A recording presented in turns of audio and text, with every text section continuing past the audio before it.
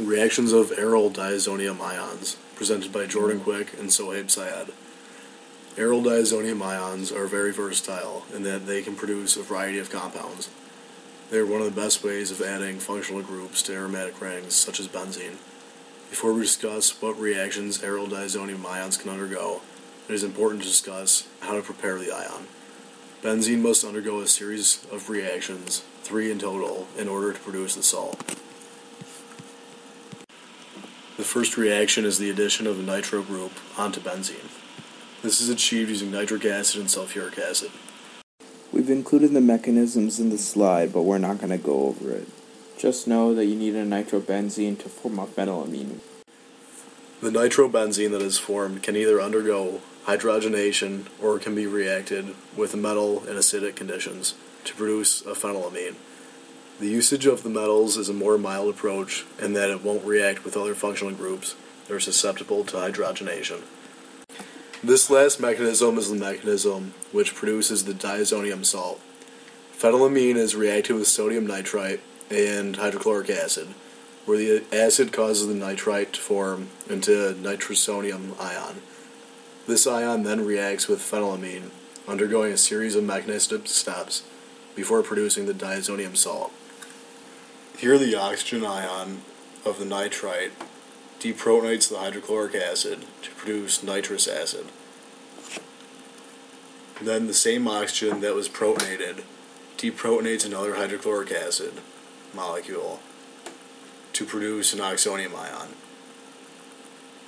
Then the oxonium ion loses water, producing nitrosonium ion, which then undergoes resonance stabilization.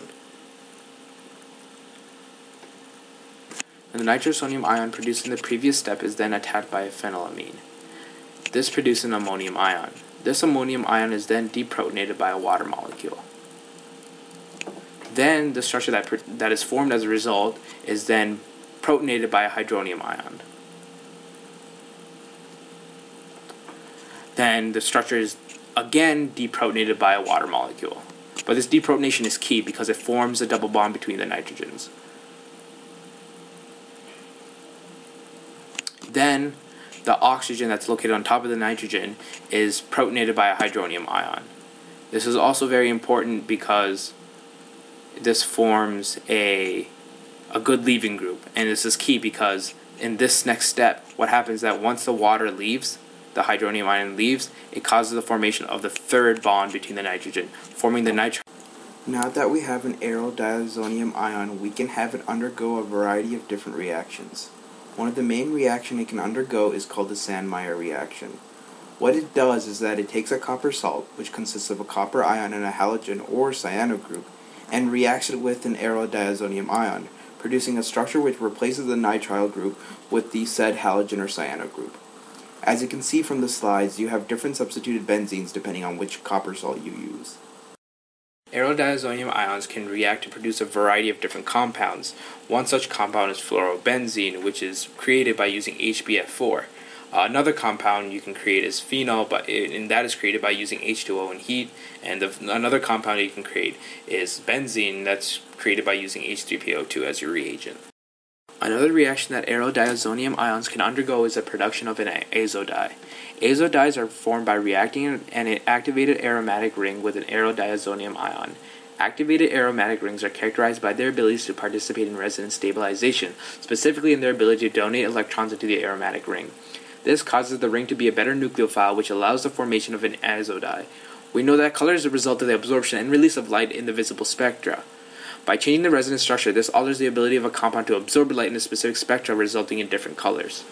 So this is the mechanism of forming an azo dye. It involves an activated aryl compound, which is the structure over here, and a diazonium ion, which is over here. What the activated aryl compound does is that it makes the benzene ring more nucleophilic, which allows the pi bond to break and to attack basically the nitrile on the diazonium salt. So what happens is that this bond over here goes and forms a bond here instead, and this removes the pi bond within the ring, causing the benzene ring to no longer be an aromatic compound. And this forms a bunch of resonance structures referred to as a sigma complex. And they get the special name because They used to be aromatic compounds, but they are no longer aromatic compounds. They used to be they lack a pi bond, and they also bear a positive charge.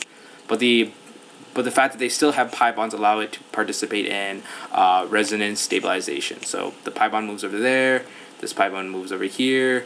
The alcohol off what used to be the benzene ring can participate in resonance structure or resonance stabilization. So you have that pi bond move over there, and you have that bond form over there, and you have this structure over here. And then from here, this is what's key. This is what forms the final structure. What happens is that the hydrogen on the carbon-hydrogen bond break, causing an expulsion of a proton, and this causes the formation of bond over here. So what happens is that this electron goes back to the alcohol, this electron moves back over here, and then this breaks and forms a bond over here, and then you get your pi bonds, and you reform your benzene, and you get this azo dye over here.